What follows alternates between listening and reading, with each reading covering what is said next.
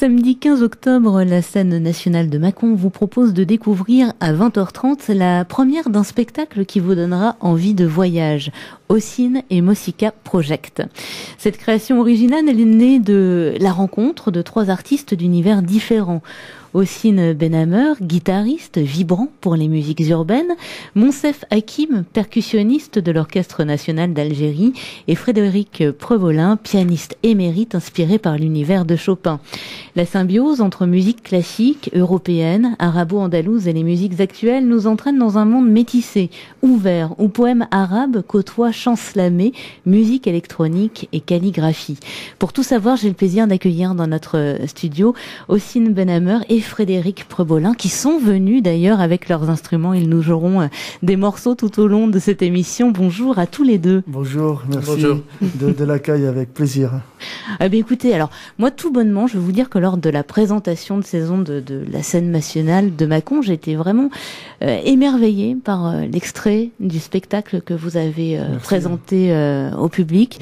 C'est vraiment d'une qualité musicale exceptionnelle. C'est très poétique, c'est original. On sent la naissance d'un spectacle que je dirais total. Hein. C'est vraiment un spectacle conceptuel qui a dû vous demander vraiment beaucoup de travail, beaucoup de recherche, beaucoup de réflexion.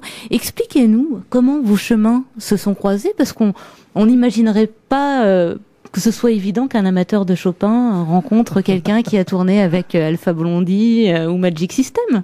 Fred, en fait, moi je le connaissais depuis un petit moment. C'est grâce à une chanteuse. Il est arrivé dans mon studio et puis ensuite j'ai vu qu'il jouait très bien du piano. Et en fait, on a synthétisé et ensuite, par la suite, on a commencé à travailler ensemble. On a fait même des musiques pour dessins animés. On a composé même pour une comédie musicale. On allait faire les voyages à Paris ensemble. On a rencontré des producteurs, des managers, etc. Et moi, je tournais toujours à côté, donc avec plusieurs groupes. Donc avec un des groupes phares mâconnais, c'est Soul Mafia Click, avec mon frère jumeau. Et après, j'ai tourné avec un groupe de New York jusqu'à présent qui s'appelle Meta and the Cornerstones. Et donc, grâce à eux, voilà, on a, comme tu as bien dit, on a fait des plateaux avec Alpha Blondie, Magic System, Gentleman, Dubbing, Seed, Kimani Marley. Et justement, moi, je me suis dit à un moment donné, je vais peut-être penser à moi. Les jours avancent vite, les années passent vite. Et j'avais promis un jour à Fred, il y a quelques années, le jour que je monte un projet, alors sérieux, oui, mais vraiment un projet qui va me tenir à cœur, Fred, tu viendras avec moi et je t'embauche. Parce que lui, comme c'est son univers, c'est la musique classique, je voulais qu'il découvre, en fait, un peu style musique actuelle, quoi, qu'il découvre les tournées, les hôtels, les voyages. Pour moi, en fait, c'était important. Et donc, je lui avais promis. Et donc, voilà, un jour, je lui dis, bah voilà, j'ai monté un projet, Fred, est-ce que tu veux venir? Il dit, oh, mais attends, je sais pas, etc. On a fait un premier test, il était là, je sais pas encore. Le souci, c'était le mélange de la musique Orient et la musique Occident. Pour lui, c'était super difficile, parce qu'il n'y a pas de créneau et il n'y a pas de réseau pour ça.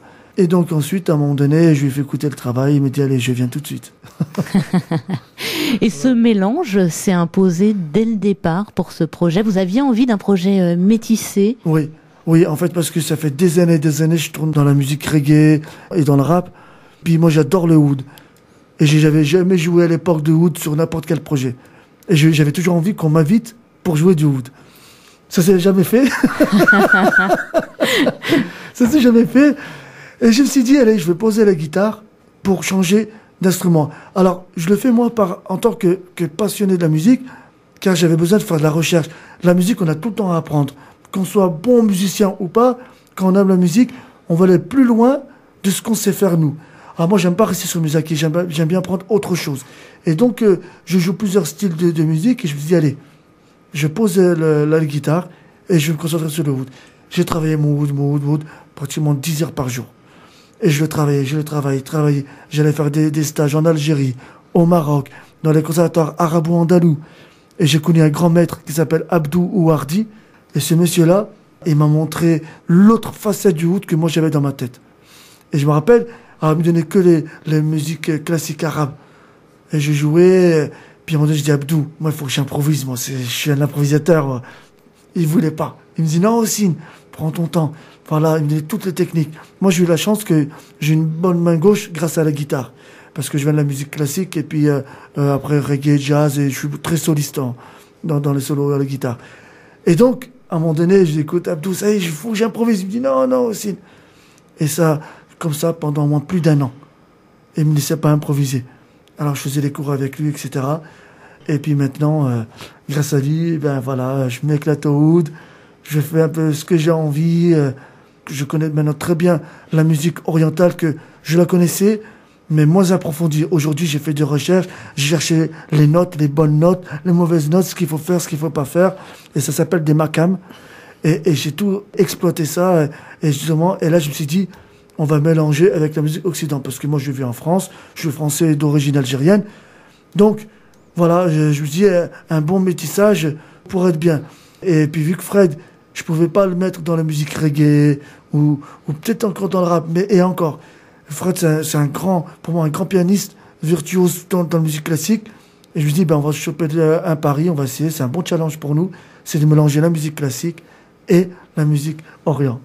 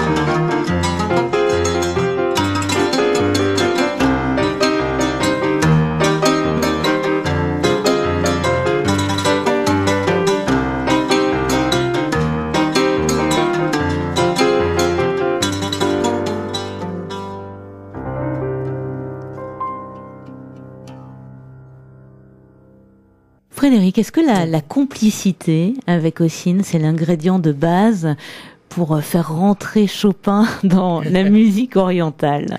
J'ai remarqué quand vous jouiez tout à l'heure que vous aviez vraiment beaucoup besoin de vous regarder tous les deux, qu'il y a une espèce de vraiment de communion, de symbiose entre vous. Bien sûr, oui, mais c'est un élément très très important. En fait, c'est un mariage de deux instruments, le oud et le piano. Au début, comme disait Hocine, c'était compliqué quand il est venu me voir pour me dire justement, je voudrais jouer avec toi, faut essayer quelque chose. Et le mariage, en fait, parce que nous on a des tons, des demi-tons, lui c'est des quarts de ton, donc cette association est un peu difficile.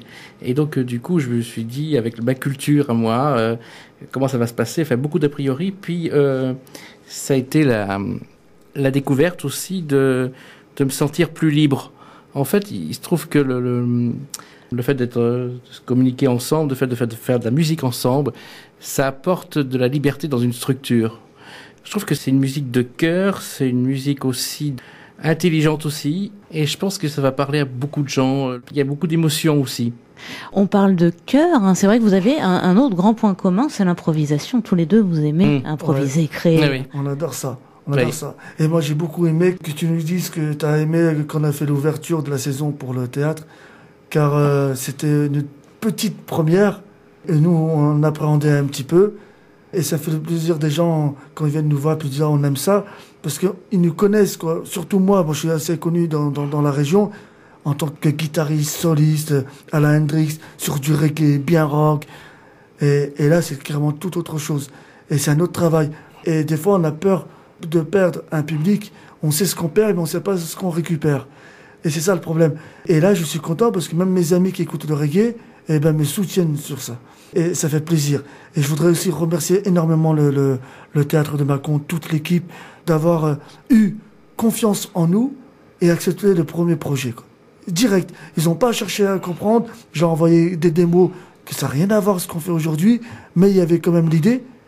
Et d'un coup, c'était marrant parce que moi, en fait, pour dire la vérité, j'avais fait une demande, mais en toute modestie, mais j'étais vraiment modeste en disant, voilà, je voudrais bien faire une première partie d'un artiste au théâtre, où je jouais juste pendant les repas sandwich. Je ne demandais pas plus. Et puis Laurence, elle me dit, mais Hocine, mais tu écoutes ce que tu veux? Je dis, oui. Je dis, mais ça c'est digne d'être en tête d'affiche. Je dis, bon, t'es sûr? Attends, moi j'ai pas compris pourquoi tu voulais faire une première partie. Voilà ce qu'elle me disait. Et là, bing, le lendemain, j'appelle Fred, j'y allais au boulot. Voilà, c'est une chance inouïe quand on sait le mal qu'ont certains artistes quand même à ouvrir les portes des scènes nationales. C'est dingue. C'est très difficile. Moi, c'est vraiment un coup de chance. Et j'espère, grâce à ce passage au théâtre, qui est important, en plus moi, ça fait 10 ans que j'ai pas joué à Mâcon. Alors j'espère qu'on aura les autres salles, les scènes nationales de France, qui vont nous ouvrir les portes. Mais parce que c'est vrai que c'est un spectacle qui rentre dans les scènes nationales et qui rentre aussi dans des festivals de musique du monde, et on peut nous mélanger aussi avec le jazz. Bon, c'est pour ça que je l'appelle l'intitulé, moi, avec musique du monde, jazz in Orient. Hocine et Fred, est-ce que ça a été difficile de métisser tous ces styles sans les dénaturer? Est-ce que l'équilibre est difficile à trouver? Je dirais que au début, en fait, c'est un petit peu compliqué, mais Hocine a le talent en fait, quand je commence à composer quelque chose, ça s'associe en fait assez rapidement. Je lui renvoie donc de la musique que j'ai déjà écrite, et puis il écoute, il travaille dessus, après il renvoie ce qu'il a fait, et puis c'est l'association en fait, c'est toujours de la découverte en fait, on découvre toujours. Encore aujourd'hui, j'ai découvert que je pouvais continuer en fait à composer sur quelque chose que j'ai déjà composé. Enfin, et puis vous parliez tout à l'heure de Chopin. Chopin, c'est aussi un improvisateur. C'est un grand compositeur évidemment, mais aussi un improvisateur. Et l'improvisation, c'est indispensable. C'est vraiment la découverte de l'instrument et de soi-même. Poème arabe, slam, calligraphie sont venus se greffer petit à petit à ce projet total, comme j'ai dit au début. Est-ce que c'est difficile quand on est ouvert d'esprit comme ça, de se limiter? Est-ce qu'à un moment donné, on en fait peut-être un petit peu trop, on en met un petit peu de partout, puis on enlève au fur et à mesure? Comment ça s'est passé, la création? Justement. Alors moi, soit quand je compose des parties, j'envoie à Fred et lui rajoute ce qu'il entend. Et quand il m'envoie, comme il l'a si bien dit, il m'envoie ces parties où il a composé, et moi je finis de composer derrière. Et en fait, moi j'ai un truc où j'entends, je sais déjà ce que je veux. C'est bizarre et je sais pas comment expliquer. Mais quand Fred, par exemple, il fait un coup de piano, je dis attends, tu sais que là, ce passage-là, on peut faire ceci, cela. Il me dit, ah bon? Je dis, regarde, Il me dit, waouh. Et nous, on veut pas être très limité. Alors, c'est pour ça qu'on met du slam. On a un artiste qui est très connu, qu'il avait cartonné même en France, qui a enregistré avec nous. Alors, slam, c'est juste pour faire une petite dédicace à la musique urbaine. Vu que moi, je viens d'ici, et puis aujourd'hui, la tendance ne me plaît plus, en fait, ce qui se passe en ce moment. Donc, voilà, c'est pour faire cette dédicace-là. Ensuite, on met des poèmes arabes. J'ai une jeune fille là, qui m'a envoyé un poème qu'elle a écrit toute seule. C'est sur l'immigration. Voilà, parce que quand même, on vit dans une époque où il y a quand même pas mal de soucis. Avec les médias, ils font pas mal de choses pour grossir. Donc, quand même, on reste dans l'actualité. Malgré nos tendances musicales où c'est fait aussi pour apaiser, nettoyer les oreilles, etc. Mais non, on veut pas être limité. Par contre, moi, le seul truc que je pense que j'essaierai d'éviter, c'est un peu tout ce qui est un peu rap. Moi, j'aime beaucoup le rap, mais j'ai tellement fait que je voudrais vraiment distinguer mes deux mondes. Là, je suis dans la musique du monde et je suis pas en tant que rappeur.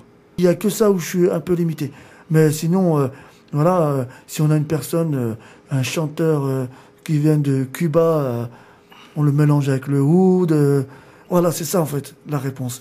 C'est que le oud et le piano, comme on les a travaillés, on peut accueillir n'importe quel instrument et n'importe quel pays en fait.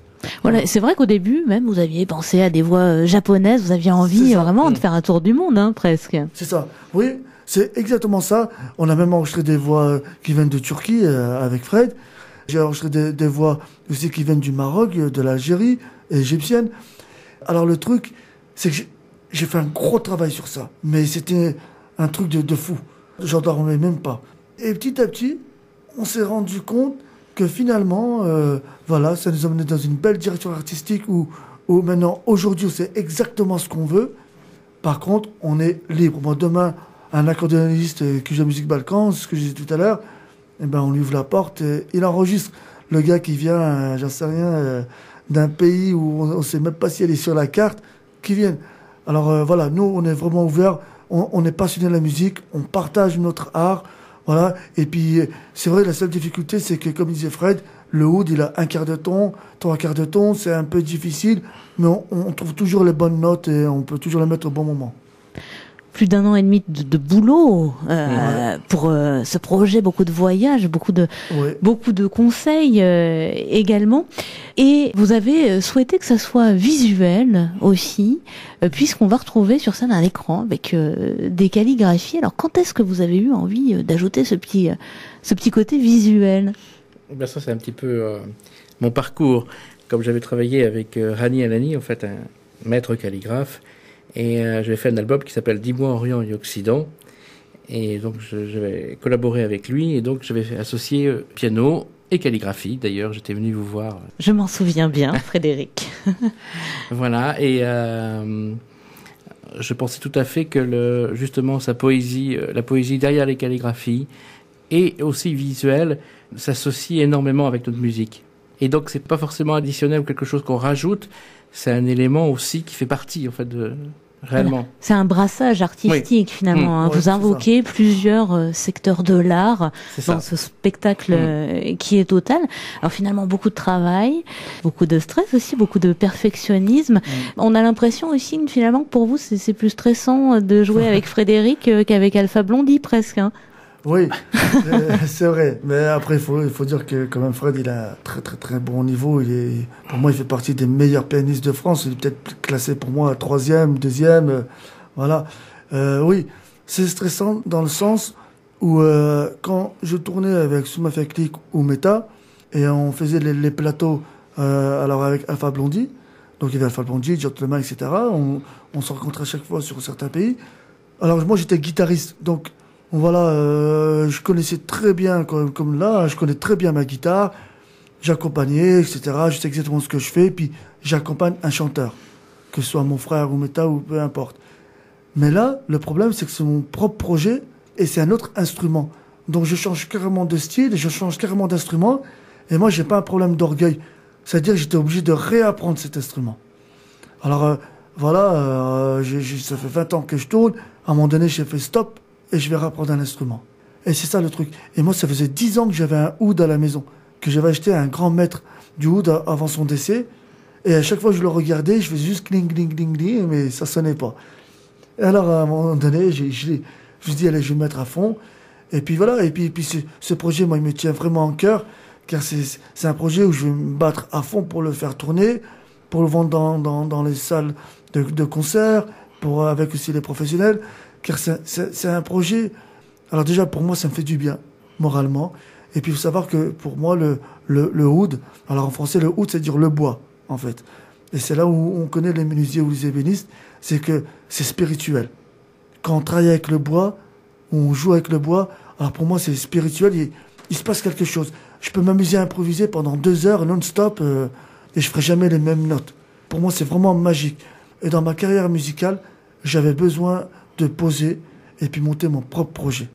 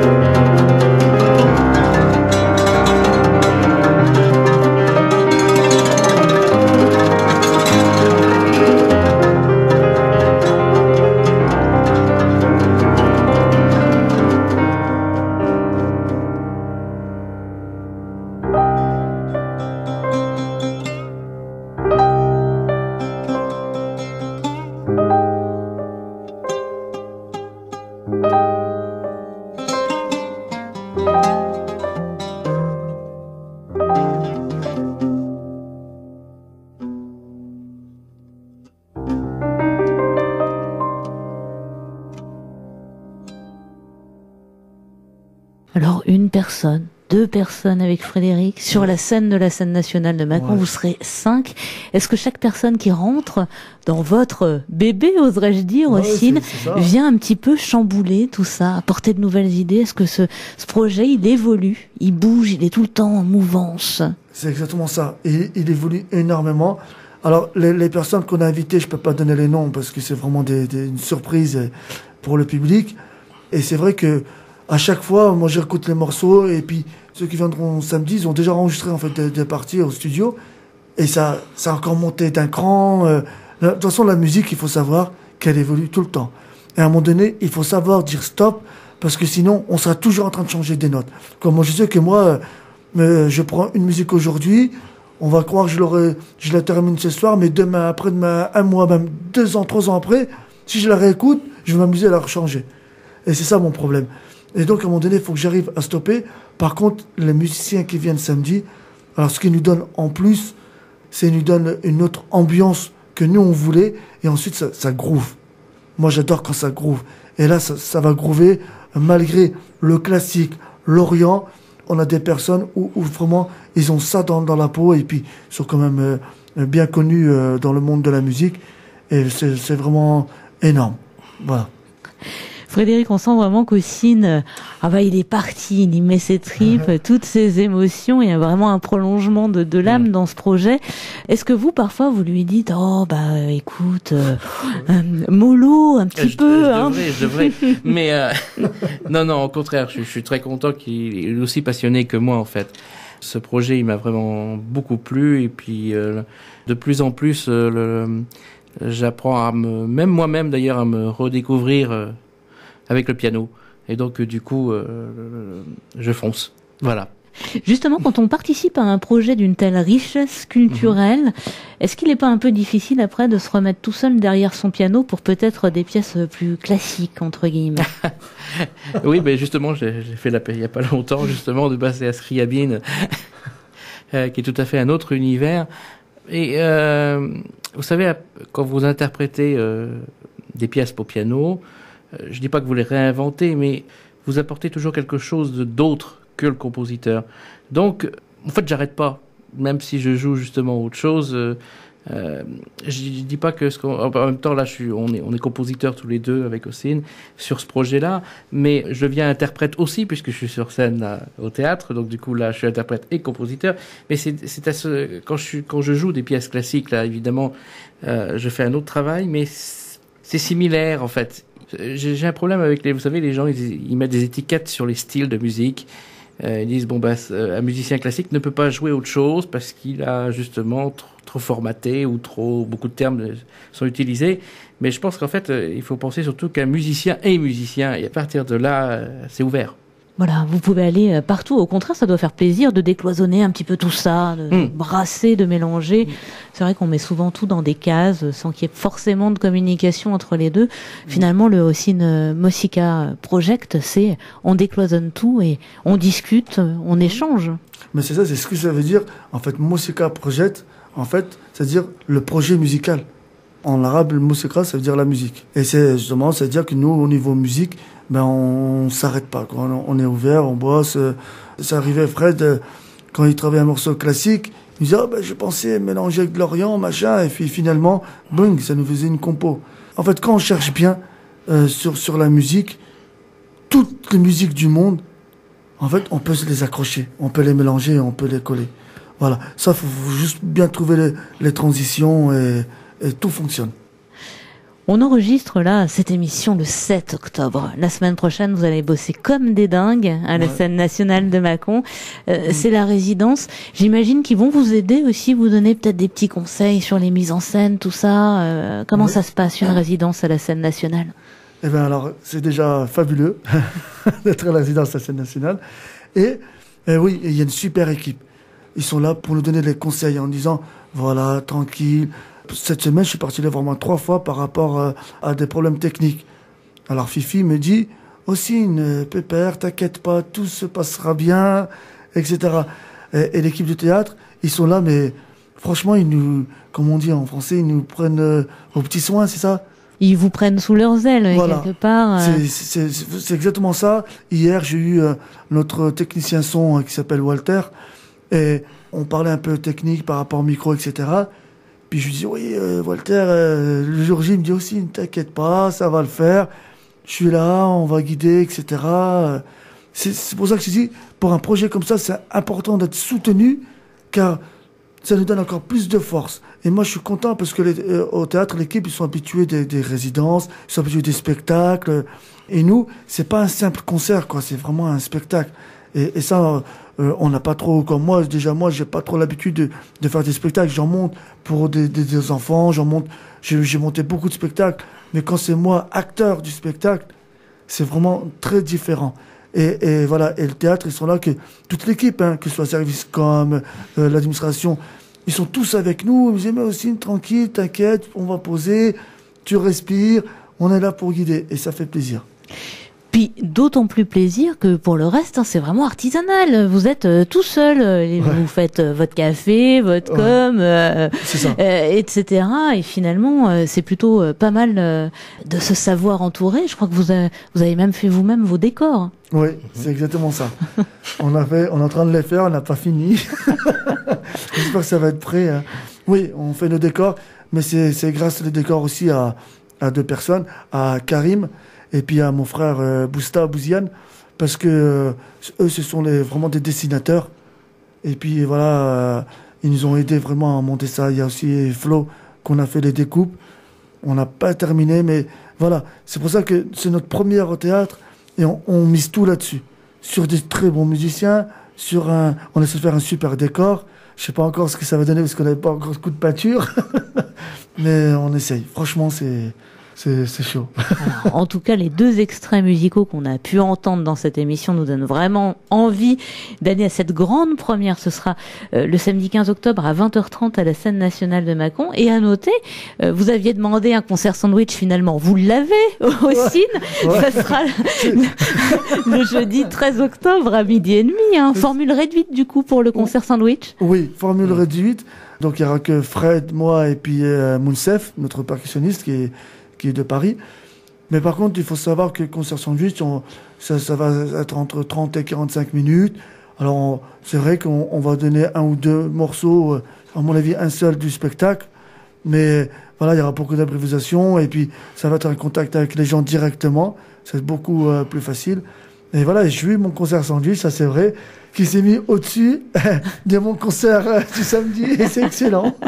Voilà, concert sandwich gratuit le jeudi 13 octobre à 12h30 à la scène nationale de Mâcon. Spectacle total, intégral à ne pas manquer le samedi 15 octobre à 20h30 à la scène nationale de Mâcon.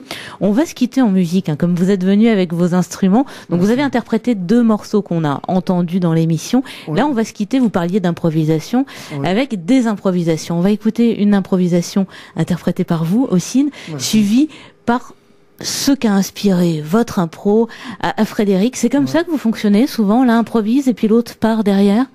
Oui, souvent on le fait comme ça, mais parfois Fred alors, me joue un petit thème et moi bing, je joue la suite et finalement après on arrive à structurer les morceaux, ou des fois c'est le contraire, comme Frontière, et il tournait beaucoup dans ma tête, et puis je le montre à Fred, il me dit « Oh, il y a un truc à faire ».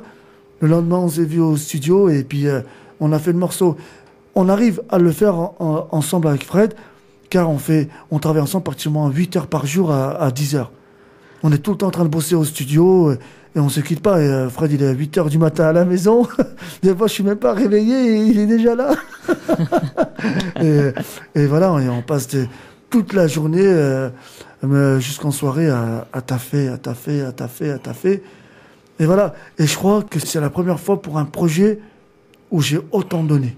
Moi, je peux vous dire que le travail paie. Bravo vraiment à tous les deux, Hocine et Fred. Merci. Beau projet que le Hocine Mossika Project, qui sera donné, je le rappelle, première mondiale, le samedi 15 octobre à 20h30 à la scène nationale de Mâcon. On vous laisse terminer cette émission en musique avec chacun vos instruments. Hocine le oud et Frédéric le piano. Merci. Merci beaucoup. Merci beaucoup. Merci.